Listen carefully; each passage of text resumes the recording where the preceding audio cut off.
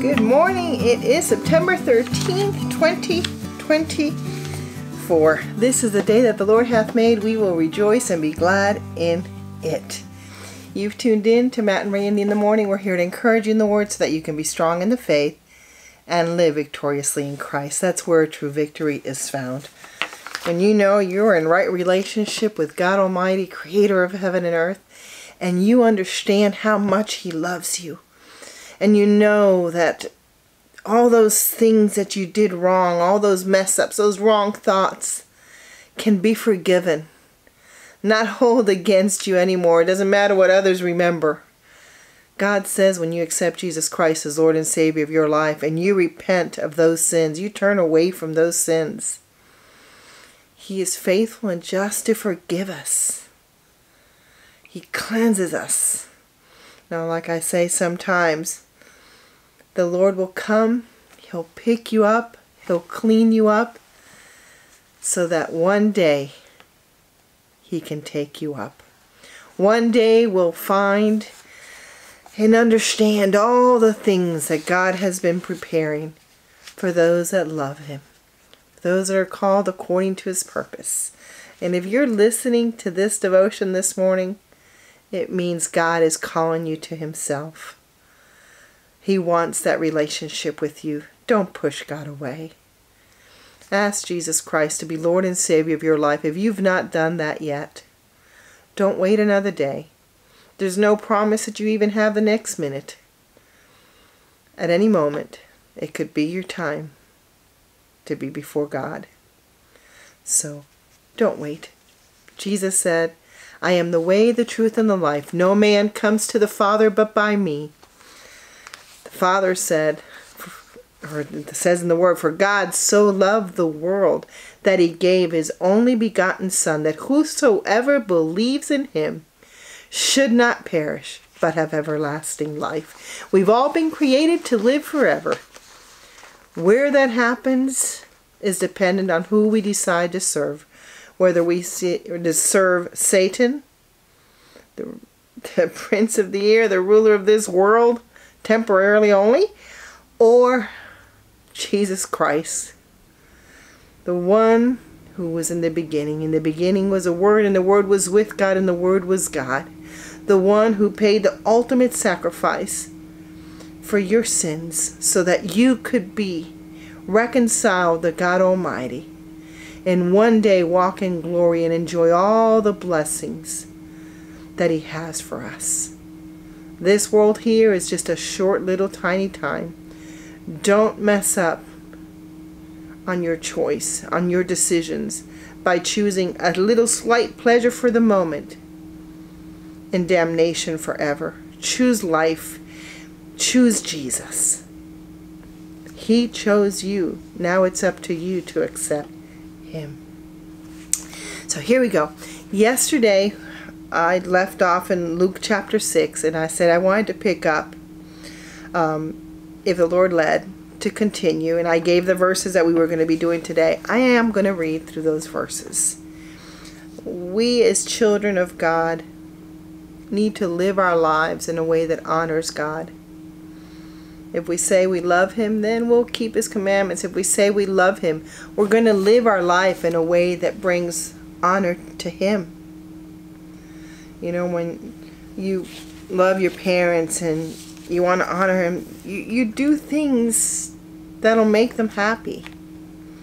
The thing about God is that the things that He requires of us is so that we can actually have a better life, not be in the bondage of Satan. I heard Alistair Begg say the words of a short song. It's a kid's song, and he said he learned it when he was younger. He knew these words. But listen to what it says. It says, I met Jesus at the crossroads where the two ways meet. Satan too was standing there, and he said, come this way, lots and lots of pleasures I will give you today. But I said, no, there's Jesus here. See what He offers me? Down here my sins are forgiven. Up there, a home in heaven. Praise God, that's the way for me. We need to choose life. I also read another little thing on someone, and I had never thought these words this way. Let me see where I have it here. Adam and Eve were the only ones given the choice to stay the course or choose death. It took me a while to think, what does he mean? To stay the course or choose death? It's because Adam and Eve didn't have sin. But when Satan brought the temptation, they made the choice to choose death instead of life. And since then, that sin nature is in all of us. But Jesus, he goes on and he says, everyone who came after them is given the choice to stay the course. Which, remember, we have that sin nature, so we are now have that death in us, or choose life. Exactly how a person will gain life has changed through God's history. Thanks to Jesus Christ, our choice is so simple and beautiful. It's hard to imagine. Thanks be to God. See, the thief only comes to kill, steal, and destroy. The thief, the adversary Satan, has been around a long, long time. He has a huge head start on all learning schemes and strategies to keep people from accepting life through Christ Jesus. He will spin lies to lure people into his traps and keep them from getting to Jesus for their entire lives if possible. God Almighty has been around a lot longer than Satan. God knows how Satan works. God sent Jesus to destroy the works of Satan.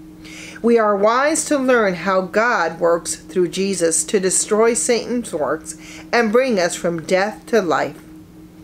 And he says, and that's what this song is about. Jesus came that we might have life. Satan just steals, kills, and destroys. Jesus calls everyone to follow him. Satan calls everyone to follow him. We get to choose who we follow. 1 John 1-5 says, this is the message which we heard from him and declare to you, that God is light, and in him is no darkness at all. If we say that we have fellowship with him and walk in darkness, we lie and do not practice the truth. But if we walk in the light, as he is in the light, we have fellowship with one another, and the blood of Jesus Christ, his Son, cleanses us from all sin. If we say that we have no sin, we deceive ourselves, and the truth is not in us. If we confess our sins, he is faithful and just to forgive us our sins and to cleanse us from all unrighteousness. If we say that we have not sinned, we make him a liar, and his word is not in us. James 1:21. Therefore lay aside all filthiness and overflow of wickedness, and receive with meekness the implanted word, which is able to save your souls. But be doers of the word, and not hearers only, deceiving yourselves. See, it's in Christ. It is the gift of God. It's not of works, lest any man should boast. Salvation is found in Christ, through Christ. The price has been paid for the forgiveness of our sins. We should live our lives in a way that honors him. I'm going to try real quick to finish this. Romans 12:2. For I say, through grace given to me, to everyone who is among you, not to think of himself more highly than he ought to think, but to think soberly, as God has dealt to each one a measure of faith. For as we have many members in one body, but all the members do not have the same function, so we, being many, are one body in Christ, and individually members of one another. Having then gifts differing according to the grace that is given to us, let us use them. If prophecy, let us prophesy in proportion to our faith. Our ministry, let us use it in our ministering. He who teaches in teaching, he who exhorts in exhortation, He who gives with liberty, he who leads with diligence, he who shows mercy with cheerfulness. Let love be without hypocrisy. Abhor what is evil. Cling to what is good. Be kindly affectionate one to another with brotherly love. In honor, giving preference to one another. Not lagging in diligence, fervent in spirit, serving the Lord. Rejoicing in hope, patient in tribulation. It's not easy to go through tribulation, hard times, but be patient. Trust the Lord. Know that there is no one higher than your God. And He says all things work together for the good to those that love God and are called according to His purpose. Somehow, all those troubles, all those things together, He'll use them to strengthen you, to polish you. I talked about some of us may be diamonds in the rough, but all those things that come our way, God will use those to help us, because He is preparing us for eternity. Things here, yes, we got problems in this world, but we look forward to the promises of what God is preparing for us in glory. He says, continuing steadfastly in prayer. You know, that prayer that is a communication between you and God, not a repetitious prayer that you're just so used to saying it all the time. It just comes out, just words. No, but that prayer that's from the heart. You talking to your Heavenly Father in the name of Jesus, being led by the Spirit of God within you, by the desires that He has put in your heart, by those burdens for lost souls that He puts in your heart, for your family members. Let the Spirit of the Lord lead you. Continue in prayer, steadfastly, distributing to the needs of the saints, given to hospitality. Bless those who persecute you, bless and do not curse. Rejoice with those who rejoice, and weep with those who weep. Be of the same mind toward one another. Do not set your mind on high things, but associate with the humble. In other words, don't only try to be with all those higher class, important people. Matthew calls it the Oprah Winfrey syndrome, where you try to find the most popular person in the room and attach yourself to that person because you feel like it's going to elevate you and they're going to see you as important because you are with this important person. No. You know, Jesus is the most important. Your relationship with God. That's the relationship you should be concerned about. That's who people should know that you hang out with.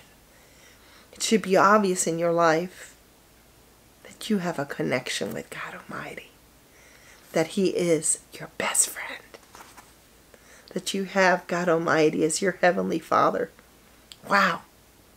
Can't get better than that as far as a friend. Continues, it says, do not be wise in your own opinion. Repay no one evil for evil. Have regard for good things in the sight of all men. If it is possible, as much as depends on you, live peacefully with all men. Beloved, do not avenge yourself, but rather give place to wrath, for it is written, vengeance is mine, I will repay, saith the Lord. Therefore, if your enemy is hungry, feed him. If he's thirsty, give him drink. For in so doing you will heap coals of fire on his head. Do not be overcome by evil, but overcome evil with good. Proverbs 4:23. Keep your heart with all diligence, for out of it springs the issues of life. So keep that praise song in your heart.